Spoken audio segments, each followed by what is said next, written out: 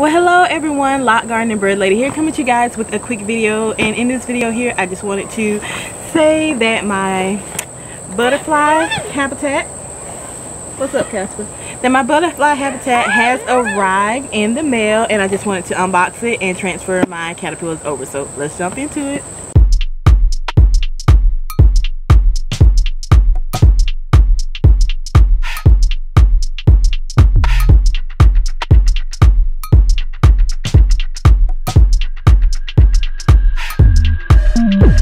Have been following my journey, then you know that I had a surprise visitor, a female monarch butterfly that laid over 60 eggs in my yard.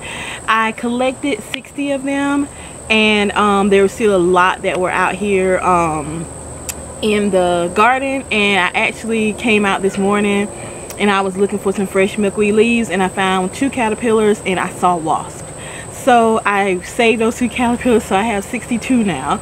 And I'm gonna have to buy 2 more butterfly habitats, but this came in 2 days. So I just wanted to unbox it, show you guys what it looked like. I wanted to actually see the size of it first before I ordered all 4 or 5 of them.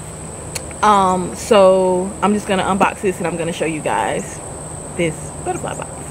Alright, I hope that you can hear me. So my little table that I use outside is actually close to the road, to the street. So I apologize about the cars in the background, and I just hope that this is picking up everything. Alright, so this is the box that it came in. And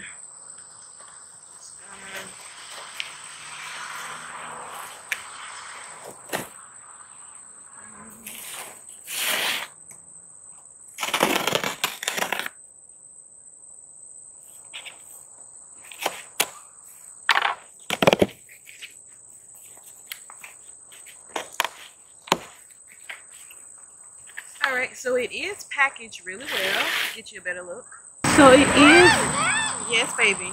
So it is packaged really well. Real tight package here.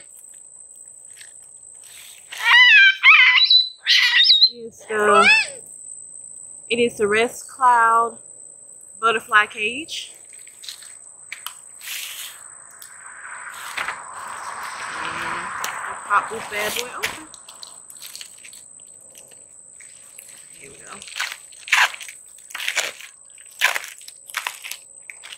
And so it has in here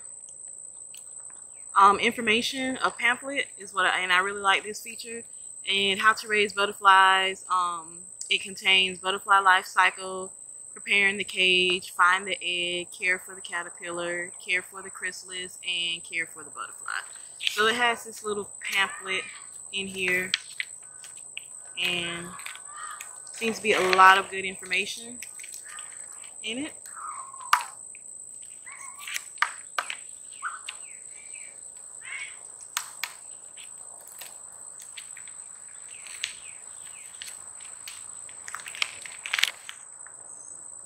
So yeah, like that pamphlet. Let's get the cage out.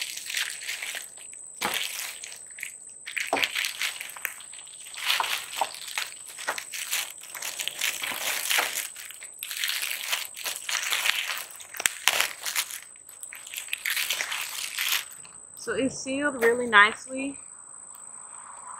with this little band here to keep it from popping. So let me zoom out. So I'm just going to, oh, so the band attaches to it, so that's good. Oh, wow, this is pretty.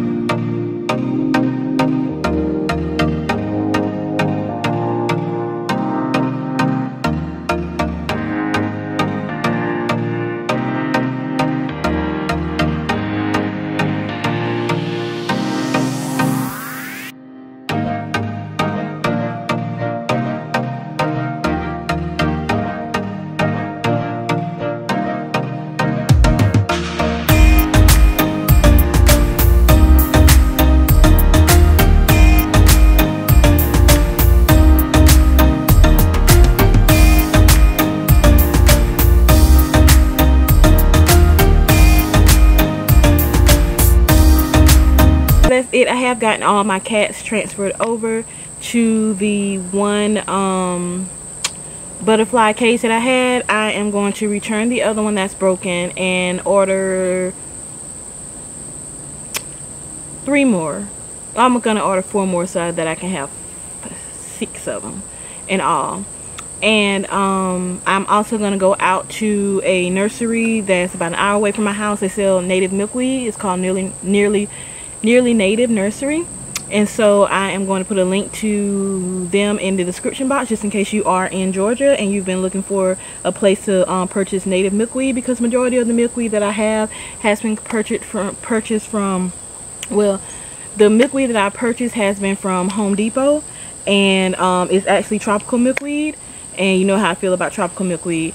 And so I have a lot of milkweed, native milkweed that I've grown from seed, and I'm pretty sure that I have more than enough milkweed, but I would rather I err on the side of caution, so I would rather actually have more milkweed than not enough. So just to be on the safe side, because I did end up collecting a couple more caterpillars while I was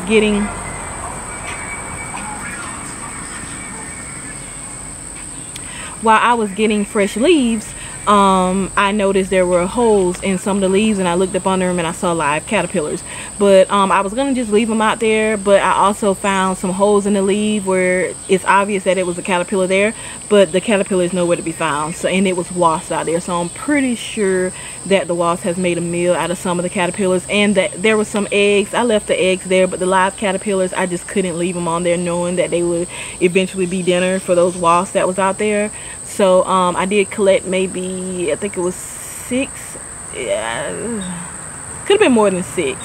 I kind of lost count of how many I collected that were actually live caterpillars out there. And like I said, I noticed where there has been some caterpillars eating on some of the milkweed, and there were caterpillars nowhere to be found near that leaf. So I'm pretty sure they got eaten earlier. But anyway, I will do another video and try to keep up with the growth of the caterpillars and the different instars and everything. I will do another video explaining the different instars of caterpillars and what to expect. And what I ended up doing is I ended up lining the bottom of the cage with the little puppy pads that I have. That's what I use in my bird cages. And it's just because the paper towels, it was windy out here, and the paper towels just kept folding up and blowing up and moving the leaves. So I took that out and I put in the puppy pad, and the puppy pad actually what do you call it, the puppy pad actually has the adhesives on the bottom, and so you're able to actually remove those. You're actually able to tape it to the bottom of the cage. So that ended up working a lot better than using the paper towels. Once I get the plant in there, once they get big enough and I can transfer them over to a plant, then I won't have to worry about using the puppy pads. I'll be able to use the paper towel because the plants will hold the paper towel down, but there's nothing in there right now to hold the paper towels down. So I can see probably within the next couple of days I want the caterpillars to get a little larger before I put them onto the plants, and I want them all to hatch, because I don't want them to hatch and go looking for milkweed and have some of them kind of lurching, getting lost up under the pot and on the side of the pot and everything. So what I'll probably do tomorrow is I separate the ones that haven't hatched yet and put them in my makeshift butterfly box, just keep them in there and then transfer them over. So yeah, so thank you so much guys for watching, and I'll put a link in the description box of the other videos that I did, the 2 that I did before this one, and I will put a link in the description box on where I got the